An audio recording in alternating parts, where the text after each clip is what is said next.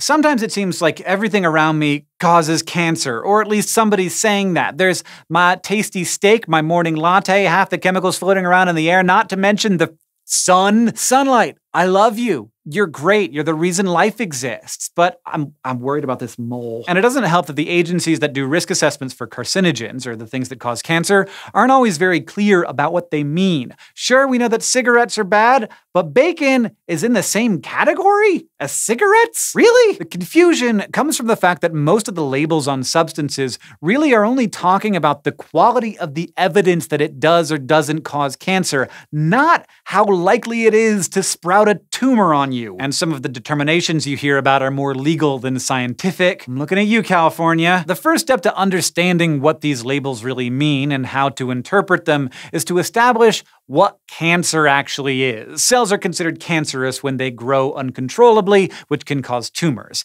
And in many cases, rogue cells will break off to form new tumors in other parts of the body. Figuring out the environmental exposures and lifestyle factors that increase your risk for cancer can be complicated, especially because each person might have different genetic predispositions to various types of the disease. But with careful studies, scientists have been able to identify dozens of things that are a good idea to avoid. In many cases, clues to what might be harmful come from noticing patterns. One of the first times doctors did this was back in 1775, when a London surgeon named Percival Pott noticed an alarming number of former chimney sweeps developing skin cancer on their scrotums. He proposed that chimney soot was getting stuck on their skin and eventually leading to tumors, if you wanted another reason to not go into that particular field. Pott's approach was essentially an early epidemiological study, looking at disease rates in different populations to suss out potential causes. Of course, the main problem with these types of studies is that they rely on correlations. They can't prove that chimney soot is the culprit rather than something else that chimney sweeps might be prone to, like elaborate song and dance numbers, but they can be suggestive. And they can still play a huge role in public health even if they're not definitive. For instance, just 3 years after Pott published his observations, some clever Danes decided to recommend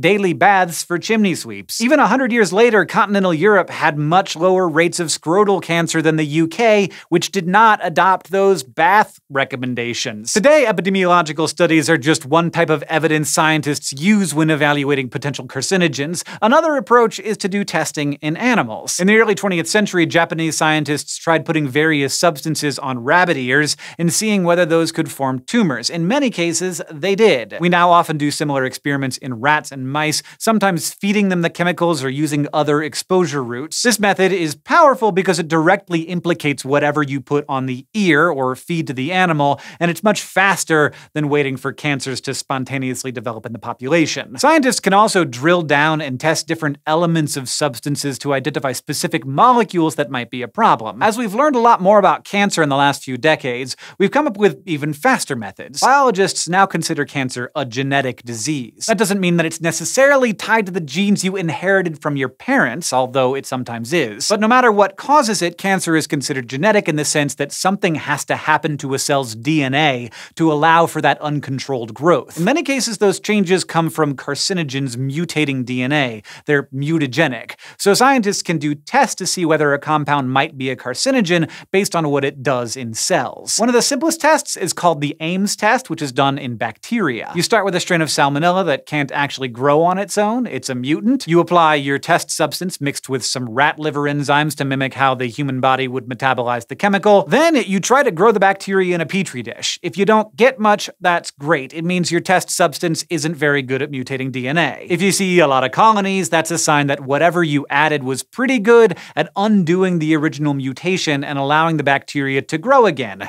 You might want to stay away from that. In the 1970s, the Ames test was a huge advance because it was super fast. It's much faster than even the animal tests, and it also gives a rough estimate of how mutagenic a compound is. There are, however, flaws with each of these methods, which we'll get into. But the basic idea of carcinogen evaluation is to synthesize all of the available information on a substance and make a conclusion about whether or not it can cause cancer. The most famous and influential group that does this is the International Agency for Research on Cancer, or IARC. It's a part of the World Health Organization. Over the past half-century, they've evaluated 1,004 potential carcinogens, putting them in one of 5 categories. If the scientific evidence is very strong and consistent that something can cause cancer, it goes in Group 1. 1. If there's less evidence, but it's still fairly strong, an item might get classified in Group 2A as probably carcinogenic, and so on down the list. Group 2B is possibly carcinogenic, while 4 is probably not. Group 3 means there isn't enough evidence either way. This actually includes half the items. In the US, there's also the National Toxicology Program, or NTP, which puts out a list of things either known to be human carcinogens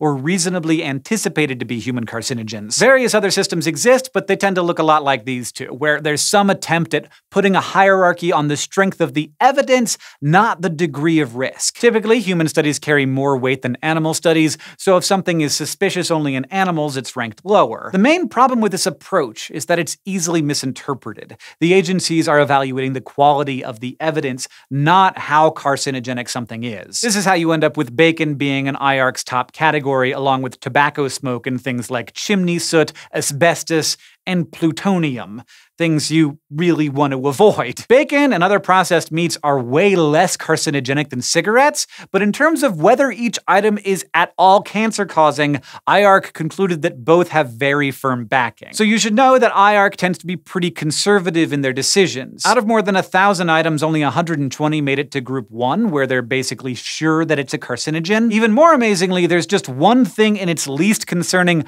probably not category. That honor goes to caprolactam, a chemical used in making synthetic fibers like nylon. The only thing that probably doesn't cause cancer. But before you think, great, the people making my toothbrush are safe, well, not quite. Short-term exposure to the chemical can burn your eyes and skin. IARC is just assessing cancer risk, not overall safety. So they're saying that it probably won't give you a tumor. In broad strokes, these classifications are helpful. But what most people want to know is, what stuff do I need to avoid for what reason, and how bad are those things? To know that, you need to dig deeper than the category rating. You could read the full IARC reports, but if you're not into 500-plus page monographs, you could easily get good information from nonprofit cancer societies and government agencies. So for instance, the cancer drug tamoxifen is listed in IARC's Group 1 because it increases the risk of uterine cancer. But if you already have breast cancer, tamoxifen can be life-saving. Like if you're increasing your chances of getting one cancer by definitely getting rid of the cancer you already have, that's a good deal. The hormone estrogen also makes the cut, but that doesn't mean that everyone should try to rid their bodies of estrogen,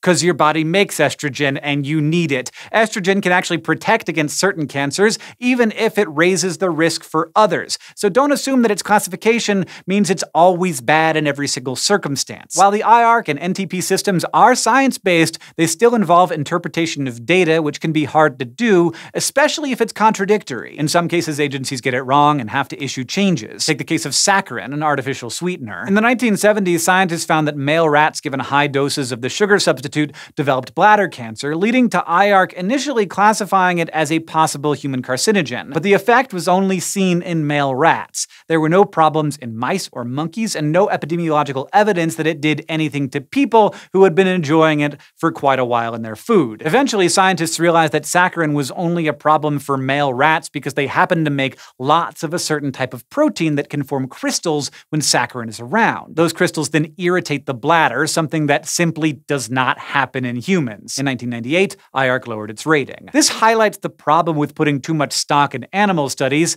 They're not human. Plus, they're usually getting massive doses that are way beyond what we would normally come into contact with. So while these tests are useful for screening, there could be a lot of reasons why substances wouldn't affect us the same. The super speedy Ames test has a similar problem. It's very good at picking out substances that mutate DNA, but it misses things that contribute to cancer in other ways. For instance, take alcohol. It's a well-established carcinogen, but it doesn't pop up as a positive on the Ames test because it promotes cancer by killing cells, causing the body to replace those cells more quickly. That mechanism can only be detected in animals or humans. So depending on the test, some compounds won't get flagged as dangerous when they are, and some will get flagged as dangerous when they aren't. To get the best possible picture of what's actually happening, you need to consider a wide range of evidence. And as you can imagine, in weighing all of these different sorts of experiments, it's only natural that scientists will sometimes disagree with one another. Decisions on substances are usually roughly the same between organizations, but there are discrepancies. Then, of course, you have the decisions that aren't even all that science-based. You know all those warning labels on everything from headphones to mugs that say they contain a chemical known to the state of California to cause cancer, birth defects, or